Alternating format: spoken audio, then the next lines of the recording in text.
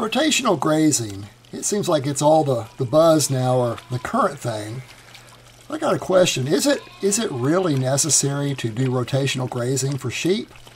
When I told one person how easy it was to raise St. Croix sheep, he said, well, don't you have to do that rotational grazing thing? What does science say? It's a lot of work. Because if I've got to get water to paddocks up on top of this hill so I can rotationally graze my sheep up on these higher elevations, I'm going to have one heck of a pump to get it from this creek bed all the way up there. And is it even worth it? So a good place to start would be the article on Wikipedia, because Wikipedia is usually pretty middle of the road, well, on agricultural topics anyway, but it also backs up with links to articles that will give more credibility. It'll help you think. For example, here it says that you've got to provide not only food, but also water and shade and shelter in these paddocks. You just can't leave an animal out in the sun in the middle of the summer. And the article talks about how rotational grazing may be more environmentally friendly, how it may reduce greenhouse gas emissions. And then it talks about a single study that looks at how rotational grazing could create a net carbon sink. But also warns that the authors themselves say the results are limited in scope, and it's only one stage of an experimental system, while other studies have found some land may actually sequester just as much or more carbon without any grazing. So because it presents both sides, I consider it to be a somewhat unbiased source. It also talks about the problems with having a water source in every paddock, and how as the animals crowd around the water source, they can make a lot of mud, they can spread parasites and have other problems. And it also talks about the need for shade in every paddock, otherwise you're going to have heat stress on your animals.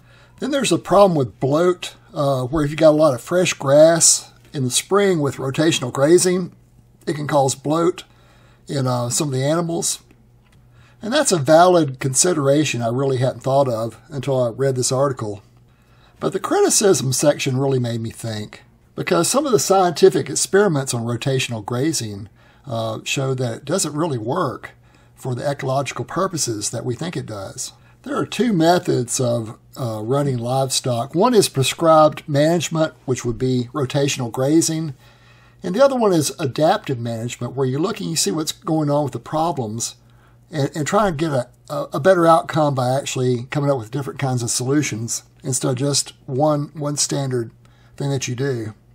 Adaptive management is where you remain flexible, you set goals and challenges, and you monitor the outcome and make sure that it works the way you want to, and you come back and you try and improve the next time around. I didn't realize it, but I never needed to do rotational grazing because I've been doing adaptive management all along. I just didn't know what the term was. So it's really the management model that determines the outcome more so than any one technique.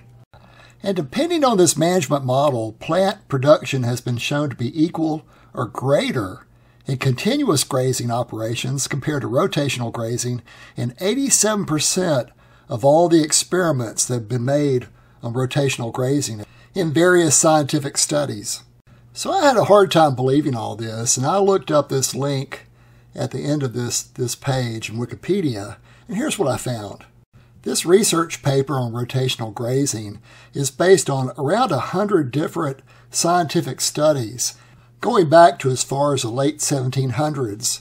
And what they find is that for some reason there's a perception that rotational grazing is superior to continuous grazing, but it's not backed up by experimental evidence. I'll put a link to this paper in the comments below. In the abstract or overview of the document, they point out that in spite of overwhelming experimental evidence to the contrary, rotational grazing continues to be promoted as the only viable grazing strategy. And so the authors of this document are using all the scientific data that's been collected over like a century to direct the agricultural profession to realize that support for rotational grazing systems doesn't jive up with experimental evidence. In all these scientific experiments, they found that plant production was equal or greater in continuous grazing operation compared to rotational grazing in 87% or 20 out of 23 of the experiments. In experiments for animal production per head and animal production per area, they were either equal or greater in continuous grazing operations compared to rotational grazing in 92% of the time, or in 84% of the time of all these experiments. It goes on to say that this advocacy for rotational grazing is founded on a perception and anecdotal interpretations rather than an objective assessment of this vast experimental evidence. And while rotational grazing was first described at the end of the 18th century in Scotland, it's really from these grazing experiments of the past 60 years that's indicated that rotational grazing is not superior to continuous grazing. In fact, there's experimental evidence that demonstrates that rotational grazing and continuous grazing, they have about the same amount of effectiveness. The conclusions came from major reviews of grazing systems over the last 50 years, and they consistently indicate that rotational grazing is not superior to continuous grazing. From all these studies, the most important thing that comes out is that the stocking rate is the most important thing over which you have control. The grazing system is not nearly as important as the stocking rate. It's really what determines the success of your animal production operation. And so your grazing system is really of minor importance. And so by looking at these studies, they started to realize that this idea that rotational grazing could increase the stocking rate by 1.5 to 2 times compared to continuous grazing, that was completely made up. It's what they call an unwarranted recommendation. There's really nothing to back it up. So to develop this investigation, they only looked at the information that was published in peer-reviewed literature because they wanted to make sure that it was correct and multiple people had made these observations and not just one person came up with this idea. So they grouped all these experiments into 3 categories. The first is where continuous grazing, or CG, is greater than rotational grazing. The second one would be where rotational grazing, or RG, is greater than continuous grazing, CG. And the third category would be if there's really no difference between the two, so CG equals RG. Then they grouped this information by studies that had similar stocking rates between the grazing treatments, CG and RG, those that had greater stocking rates for rotational than continuous grazing, which is what is being alleged, and then they had other studies that had it for all stocking rates combined. So they made this chart which shows how they grouped the experiments together. On the left column is the plant production or standing crop. The next column is livestock production per head, and then livestock production per land area. The key in the center shows where the gray bars are where continuous grazing is greater than rotational grazing. The black bar, continuous grazing is equal to rotational grazing, and the stripe bars where continuous grazing is less than rotational grazing. And the number of experiments for each situation is on the left side of the chart. So looking at the top of the chart where the stocking rate is equal for continuous grazing and rotational grazing, the paper states that 89% of the experiments reported no differences for plant production or standing crop production between rotational and continuous grazing with similar stocking rates. But while the study is talking about the black bar where the continuous grazing is equal to the rotational grazing, the gray bar where continuous grazing is greater than rotational grazing is significantly higher than the stripe bar where continuous grazing is less than rotational grazing. So in most of these experiments where the stocking rate was equal, continuous grazing outperformed rotational grazing, or at least equaled it. In the next group of studies where the stocking rate with continuous grazing is less than rotational grazing, which is what they're alleging. They're saying that you can run 1.5 or 2 times more animals on rotational grazing. Here's what the study said. When the stocking rate was less for continuous grazing than rotational grazing, 75% of the experiments reported either no differences or greater plant production for continuous grazing. So the black bar and the gray bar, where continuous grazing was either equal or greater than rotational grazing, makes up 75% of this section. And with only 25% of the experiments showing that rotational grazing was superior to continuous grazing. This bottom section shows the results of experiments for all stocking rates. And the paper states that across all stocking rates, 83% of the experiments, 19 out of 23, reported no differences for plant production between rotational and continuous grazing. But you can see in the chart where the gray bar, which is continuous grazing, produced more than rotational grazing. In all of these experiments, there were more experiments that showed that continuous grazing was superior to rotational grazing, except maybe for plant production. But what won in the majority of the cases was the black bar, where there's no difference between rotational grazing and continuous grazing.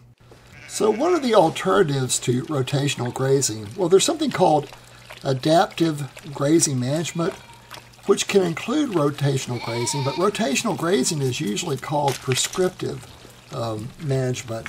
So let's take a look at that. Prescribed grazing is a livestock management technique that involves rotating grazing animals through pastures to allow the forage to rest and recover. This is also called rotational grazing, even adaptive grazing, or regenerative grazing. On the other hand, adaptive grazing management is a cyclical process that uses monitoring and feedback to improve grazing and resource management. It's based on the idea that grazing decisions are experiments, that natural systems are complex and variable. Colorado State University put out a guidebook on the principles of adaptive grazing management, which I found to be very interesting. And it says that adaptive management is not a grazing management system, but rather a process that can be integrated into a variety of different approaches. And so you're constantly evaluating the outcomes of what you did previously and then try to improve that process. And that's how you're adapting to the conditions. One of the experiments I made was to create a winter stockpile field. And I didn't mow or cut the grass or let the sheep into this area since July of the previous year. Yet 15 minutes after I turned the sheep in, they walked right back out the gate. They weren't interested in the winter stockpile at all. After the snow lifted, I looked at the grass and there was like no life in it. All the vitamins had been cooked out of it by the snow. It was like cardboard. And so what the sheep were really looking at when they came in to eat was the green stuff underneath it. That's all they wanted. And if I'd forced them in here with rotational grazing, well, yeah, they might have eaten the stuff they didn't like, but that's not going to make them fat because there's not a lot of nutrition here. It's all dead. I think there's also a difference between sheep and cattle as far as what they like to eat, and that winter stockpile might work for cows, but not necessarily for sheep. So we'll adapt and let the sheep come in and eat all the grass they want in October while it's still somewhat green so they can get nutrition, and then put them back on the hay and not try and carry a winter stockpile. So that's one example of adaptive strategy. Another adaptation is that up on top of the hills where I run all the sheep, I have a tremendous amount of grass that grows, more than they can eat, but I also have these weeds. And I can't seem to get rid of them, and I'm not going to be using herbicides.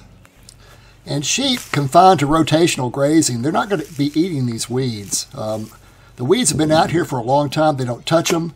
I have to bush hog all of it or cut it up with a pickaxe.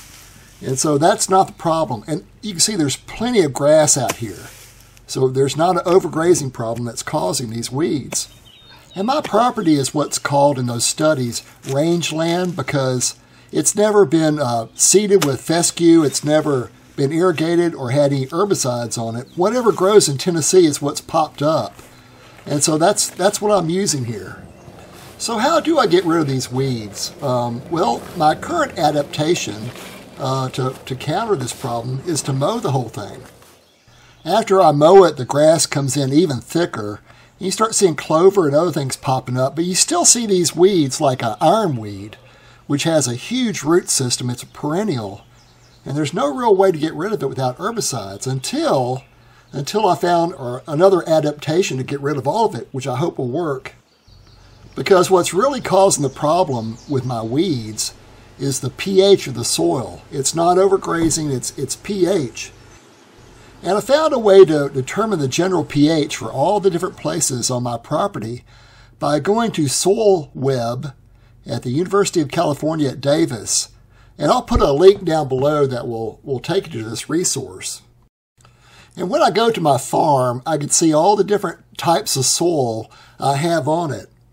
And by clicking on the section that says HW or Huntington, which is the paddock at the bottom of the hill, and there's no weeds here. It's a beautiful place. It's very rich farmland. And by clicking on that, it returns all the information about the Huntington formation that I have on my property.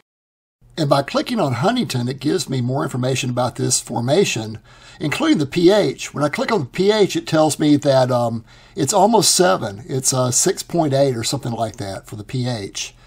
And so that's why there's no weeds down here. The pH is really good. When I move the cursor just up the hill a little bit, it takes me into the Del Rose formation. And when I click on Del Rose, it brings up information about that section, but also the pH. When I click on the pH, it tells me the pH in this area is generally a little bit over 5, like 5.2. So that's probably the reason it's got a problem with weeds, because the pH is so low. And the adaptive strategy would be to add more lime to change the pH to a more beneficial amount. But I've got these hills that I live on. I love the way they look. I got the land at a bargain price because it was so hilly. But the problem is I try to get any type of way to lime it.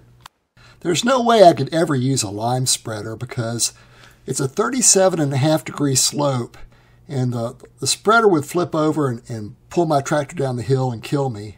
The only other option would be to use a cone spreader to spread the lime with bags and fill it up with bags or however.